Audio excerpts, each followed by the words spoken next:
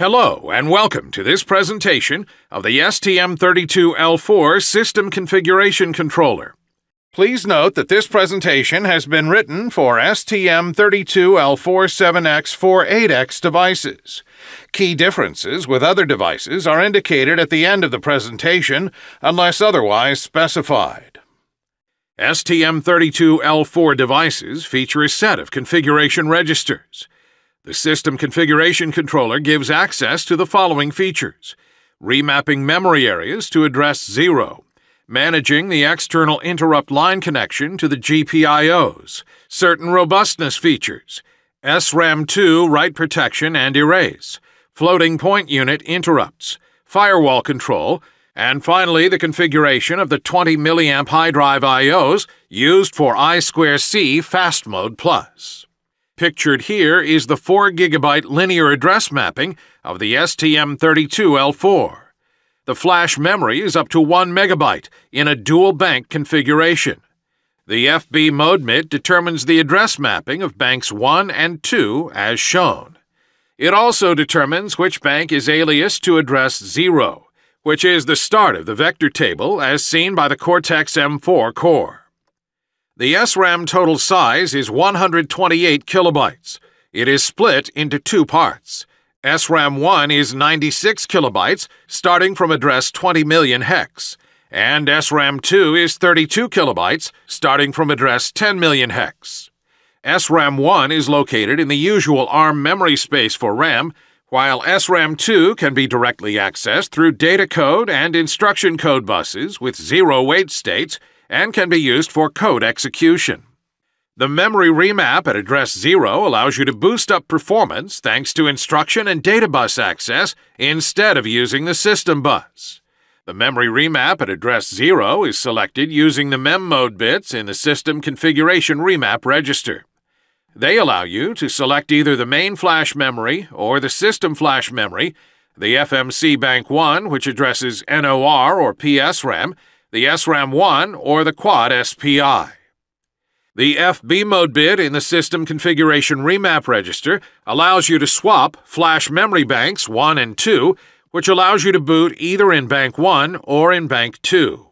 Here we have the STM32L4's bus matrix. The bus masters are shown on top, and the Cortex-M4 core and the two DMA controllers communicate with the bus slaves, shown on the right via the circled intersections. The flash memory is read through the accelerator. Cortex-M4 instructions are fetched through the instruction bus, and literal pools are read through the data bus. The SRAM1 is accessed by default by the system bus, and can be accessed through iBus and dBus when it is remapped at address 0, shown by the dark blue circles in order to increase performance. SRAM2 is always accessed through the iBus and dBus, allowing 0 wait state code execution. The Quad SPI and FMC banks can be read and executed through the system bus by default, and can be remapped at 0 to increase performance. The two DMAs can access all memories and peripherals.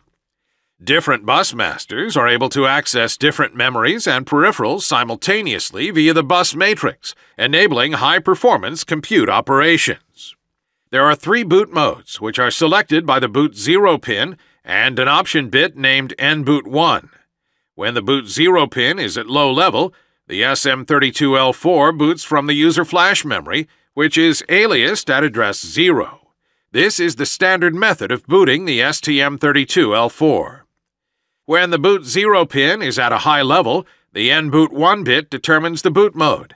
The default option bit setting is high, enabling the bootloader in the system memory portion of the flash memory. The other option is booting from the SRAM1 memory region, which may be used for debugging purposes. When the selected boot is the user flash memory, the STM32L4 boots from Bank 1 if the option bit BFB2 is 0, which is the default value.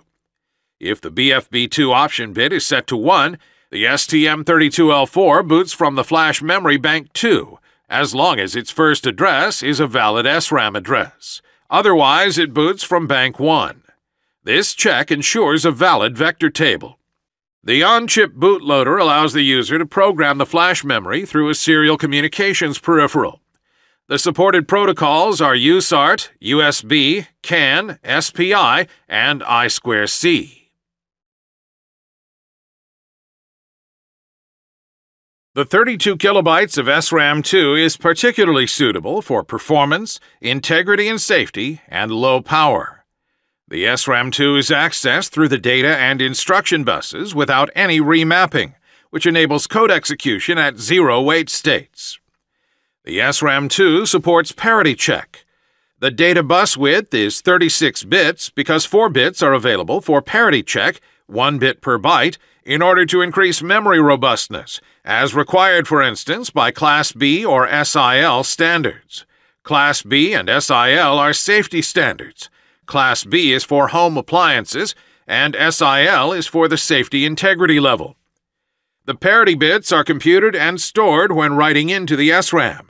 Then they are automatically checked when reading. If 1 bit fails, an NMI is generated.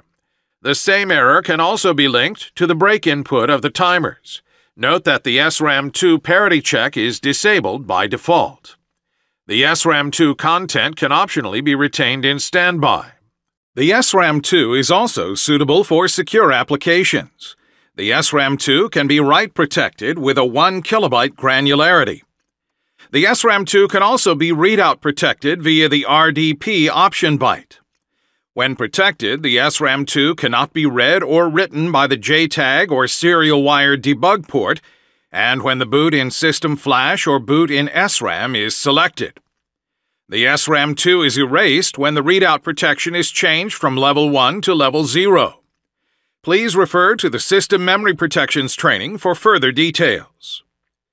The SRAM2 can be erased by software by setting the SRAM2 ER bit in the SRAM2 System Configuration Control and Status Register. The SRAM2 can also be erased with the System Reset, depending on the option bit SRAM2 RST in the user option bytes. The System Configuration Register 2 contains the control and status bits linked to safety and robustness, such as the SRAM2 parity error flag, and the control bits to direct some error detection events to the timer's break inputs. This allows timer outputs to be placed in a known state during an application crash. Once programmed, the connection is locked until the next system reset. These internal events include a flash error code correction event, a power voltage detector event, SRAM2 parity error event, and the Cortex-M4 hard fault. The System Configuration Controller manages the selection of the GPIO to the external interrupt or event signal, which is used as asynchronous external interrupt or event with wake-up from stop capability. Configuration Register 1 contains the floating point unit interrupt control bits. It also contains the I2C Fast Mode Plus 20 mA drive enable control bits. 4 IOs can be configured with high drive mode even if they are not used as I2C alternate functions. They can be used to drive LEDs, for instance. The I/O analog switch voltage booster is also selected here, as well as the firewall. Here we compare code execution performance at 80 MHz while running the EEMBC CoreMark benchmark. The maximum performance is reached when the code is executed in SRAM2 with data located in SRAM1. It is also possible to reach maximum performance with code in SRAM1 and data in SRAM2 if the SRAM1 is remapped at address 0.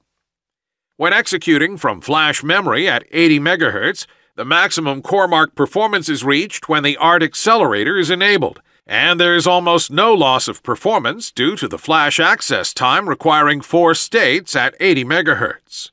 Enabling the prefetch buffer yields a slightly higher score, 3.3 CoreMark per megahertz. In addition to this training, you can refer to the reset and clock control, power controller, interrupts, flash and system memory protections, timers, and I2C trainings. For more details, please refer to Application Notes AN2606, STM32 Microcontroller System Memory Boot Mode, and AN4435, Guidelines for obtaining UL, CSA, IEC 60335 Class B certification in any STM32 application. This slide presents the key differences between baseline STM32L47X48X devices and other devices. Multi-layer AHB matrix is bigger for STM32L49X4AX devices, including new mastered DMA2D Chromart accelerator for graphics and splitting FMC quad SPI slave into two separate slaves in order to increase bandwidth in case of FMC working in parallel to quad SPI. On STM32L43X, 44X, 45X, 46X devices, there is no FMC slave, and the flash memory is single bank. The SRAM sizes are different for each device and are listed here. On STM32L4 derivatives, the SRAM2 is aliased to offer a continuous address space with SRAM1. On STM32L4 derivatives, the boot mode is selected either with the NBoot1 option bit and pin boot 0 or with the NBoot 0 option bit, depending on the value of the NSW boot 0 option bit in the flash OPTR register as shown in the table. A flash empty check mechanism is implemented to force the boot from system memory instead of the main flash memory if the first flash memory location is not programmed. This feature is only available on STM32L47X48X and STM32L45X46X. On STM32L4 derivatives, it is possible to boot from additional peripherals as listed in this slide.